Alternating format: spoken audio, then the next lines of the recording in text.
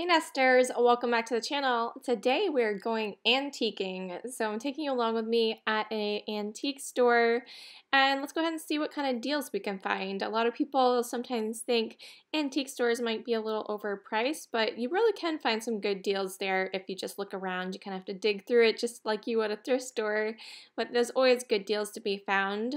Sometimes,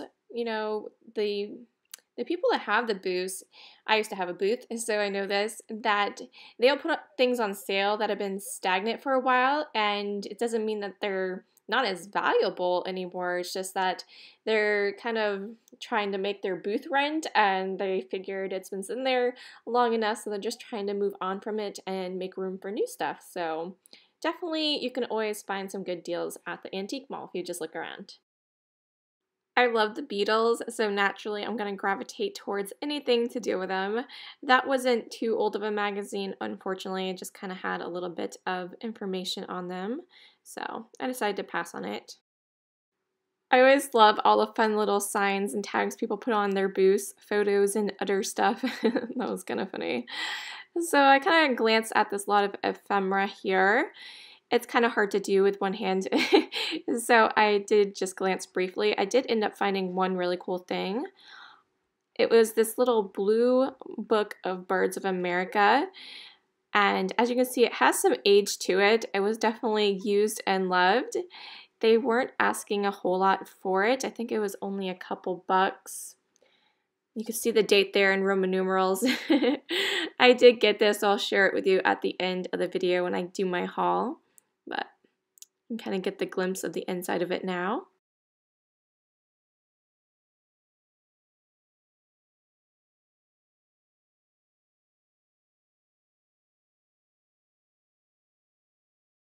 I did go back to glance at some more of the ephemera. I fell in love with this little vintage birthday card. I love the graphics on it. How fun. It was even signed on the back, "From Grandma with love and best wishes." I just thought that was precious. I was trying to figure out what this was. Apparently, they did not want you to open it, so kind of a mystery, or maybe you were able to tell on the outside. But I don't know a thing about stamps or collecting stamps, so not something I was really wanting to dive into. You guys know I love my state souvenirs, and I've always been drawn to various license plates. They're always a little bit pricey, and they're kind of hard to find, from different states here. Obviously, it's probably like that everywhere, but I do like to glance and see if I can find a good deal on some. So this was a very neat piece. It is a vintage mid-century ashtray. They had it marked down for $10. You can see it had really cool color on the inside of it. I was trying to take the tag off so you could see. It's kind of got this blue and pink flowers coming up through it. Really neat piece. They were asking $10 for this little vintage Maine creamer. Super cute. I'm just not really into plasticware. Otherwise, I probably would have snagged it if it was glass, but I really love the little cow on it. I'd never come across that one before. They had their vintage Jeanette candy dish there marked down to $13, which is about what they're going to sell for, so they should have no problem selling that if the right buyer comes through. This vendor had a lot of different dolls in their booth. It's not something I'm really into, but there was a lot to maneuver around on the floor and a lot to look at. This orange glass vase caught my attention in the back there. It had some controlled bubbles throughout it. Very pretty. And let's see what they say. I guess they had marked it down to $20.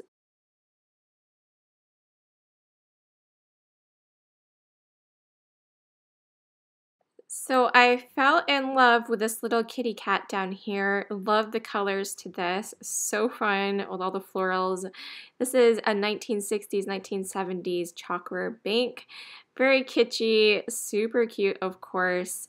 Only $8 they were asking for it. I thought that was a fantastic deal. And I sense a new collection brewing for me. I think I want to collect the vintage 60s, 70s chalkware banks like this. I just think that would look really cute all on a shelf with all those fun colors. Yeah, I really love this. Again, I found some Beatles memorabilia. This is Abbey Road from the cover of Abbey Road, which was their last album they recorded. It wasn't the last album that was released, however, Let It Be, I believe, was after that. Like, it came after, even though they recorded it before because they had released it alongside the movie. But they were asking $25 for this repo, so I'll keep my eye on it. I'll go back and see if it ever goes on sale. I do really like it. This booth had a lot of primitives in it. Not really my style, but I definitely always appreciate it. I actually really like this little cast iron horse and wagon. I thought that was really neat. This booth also had a really nice collection of old soda bottles. I don't drink soda, so it just seems like a weird thing for me personally to collect, but people do really cute things. They'll use them as little flower bud vases, and they do look really nice if you're into vintage advertisement. They had this really adorable set of Kimberly Enterprise tiles. I think that look really nice in the bathroom. They're only asking $20 for the set of 3 there, which was very reasonable. It's just not really my taste per se, but I did really think they were fun. She actually makes other ones in a similar fashion. So I came across a state souvenir piece I had never seen before, and it just so happened to be in Maine, which was great. I had a little basin to the picture as well, so it was a nice little 2-piece for only $5. They had another souvenir piece this time of Moosehead Lake, which is a beautiful lake near me. The lake itself is actually shaped like a moose's head, legit. Like, even with the antlers, it's really cool. Obviously, you'd have to have an aerial view of it, but you can get really good salmon and brook trout out of there. These salt and pepper shakers, initially I thought they were just bags, like little purses, but they had them marked as fishing reels, so I don't know that I saw that per se, but they just look like little purses to me. And this was really kitschy, so I want to take a look at that with the 2 little baby swans and the mama swan there. They were asking $20 for the set of 3. Oh yeah, that's right. They had a little black duck up in the back, or I guess swan rather, and it reminds me of the story, The Ugly Duckling. I'm sure that's probably what they were referencing with it, but I never had seen that. Alright, so there was quite a few fun things at the antique store today. I do have some more footage to share with you guys in the next video, but I'm going to end it there and share with you the things I got from this portion of the shopping trip. So I was very excited, as I guess had shown you guys, the vintage 1960s, 1970s era chalkware bank. Adorable little kitty cat. Kind of has that maybe psychedelic colors, I guess, to it, but I just think it's really fun, and I feel like I kind of want to start collecting these. As I mentioned, I think maybe just like six or so, maybe like 3 on each shelf, and kind of just have them displayed on the wall. I think they look really cute, so I'm gonna keep my eye out for these for a good price. This one was only $8. Thought it was very reasonable. Unfortunately, where they had the tag, they had put some clear tape on it, and some of the paint did come off on the ear, which was kind of a bummer. But I guess there was no way of preventing that from happening once the tape was on there, so I'm not even going to attempt to take this off because I fear it's gonna do about the same thing, so I just as soon have the sticker there. But yeah, I was super happy with that find. So nice little vintage Japan bank.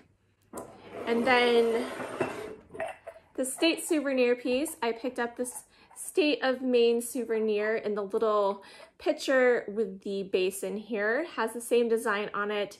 It has the lobster and some pine trees and pine cones, the mountains. Very cool. A lot of people think of Maine and they only think about the Maine coast with the lobster and stuff, but we actually have a lot of really cool things inland as well. We have different parks, like we have Acadia National Park, we have Baxter State Park, lots of lakes, lots of cool places to hike and camp. So I'm glad that this kind of featured that a little bit on it. It wasn't just about the lobster. But yeah, that was the image on that, on both of them there. So pretty. I was very happy with that find.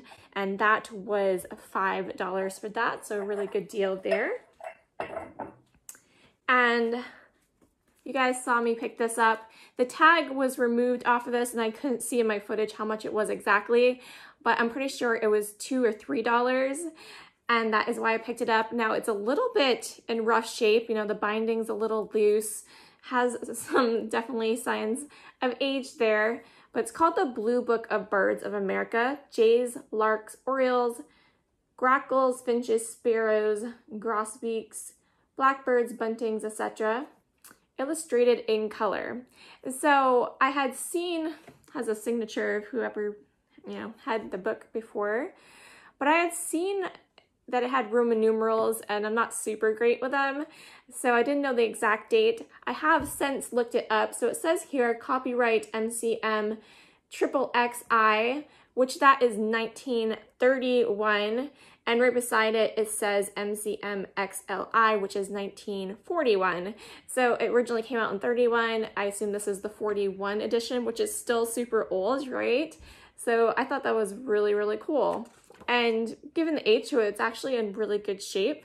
So it has lots of different birds, and the identification and the like the pictures, the color pictures are nice, and a little story in the background on each bird. So I think that's really neat. I've always kind of desired to be the type of person that gets the binoculars and goes birding. So I think that's really fun. And this might be something I resell, but I also might hang on to it because I do enjoy birds. So I have a few other things like that, but it's really neat that this is so old. So definitely a good pickup for $2 or $3, I think. So those are my 3 items I picked up so far this antique trip. Like I said, I still have more shopping footage and more things I purchased this day to share with you guys in the next video. So I hope you guys enjoyed. Let me know in the comments what item either I picked up or at the store that you enjoyed, what you would have picked up. And yeah, we'll catch you in the next video, guys. Thanks so much for watching. Bye.